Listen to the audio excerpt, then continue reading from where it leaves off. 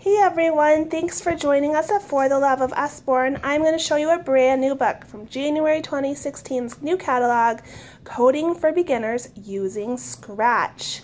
So on the cover, it's giving an example of some of the things kids can learn from this book: create games and animations, paint your own characters, play sounds and music, but it is just the very most simple, basic coding for beginners. And so you can literally take this book, you or your child can take this book and literally go through it and start creating your own code, okay?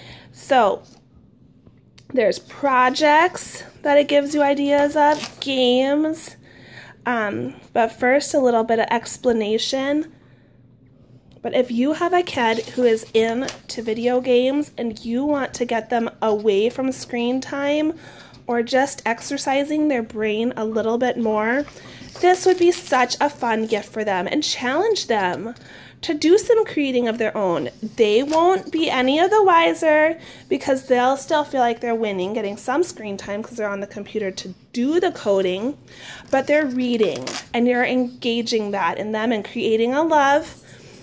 And they're learning, their brains are expanding, they're tapping into new unused areas. That's such a gift that we can give our kids. Schools have already been going nuts over this book, you guys. It's so amazing. We've been waiting for it in the US. We saw that the UK had gotten it, and we're like, please, please, please be in our new catalog release, and voila, here it is. So we're so delighted to have it. Such an awesome book. It goes on and on. I'll just show you a quick flip. All right, quick flip. Of course, just really vibrant pages, illustrations, like we do so well to keep and hold that attention with kids. But yeah, definitely a must-have, coding for beginners using Scratch.